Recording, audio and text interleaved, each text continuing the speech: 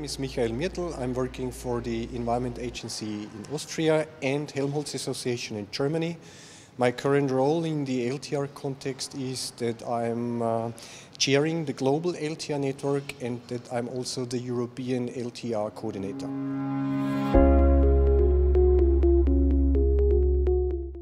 We comprise in our research the major biotic and abiotic system components and all the layers from the geosphere to the pedosphere, hydrosphere, biosphere and atmosphere at selected places where we have a close watch on how the systems develop in the long term.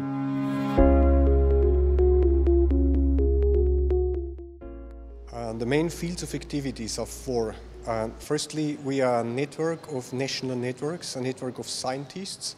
The second main activity is working on the scientific identity in terms of scientific concepts of the eLTER.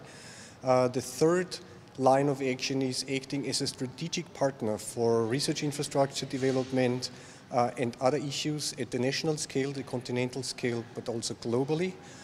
And the fourth activity is actually producing good data and good scientific information for political decision making and management, which supports the sustainable use of natural resources.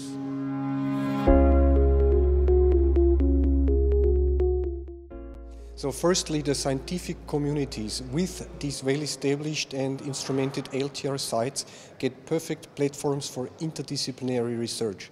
So instead of setting up sites, community by community, discipline by discipline, each of the disciplines and communities get a full matrix. They can go to the sites, they have the instrumentation, they have power supply and can do their specific projects.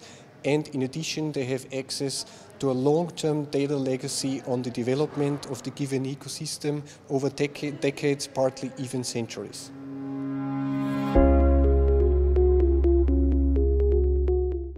Regarding the societal impact, the main focus of eLTER is to secure the long-term provisioning of ecosystem services. So everything that nature as a resource, the environment as a resource can provide to society.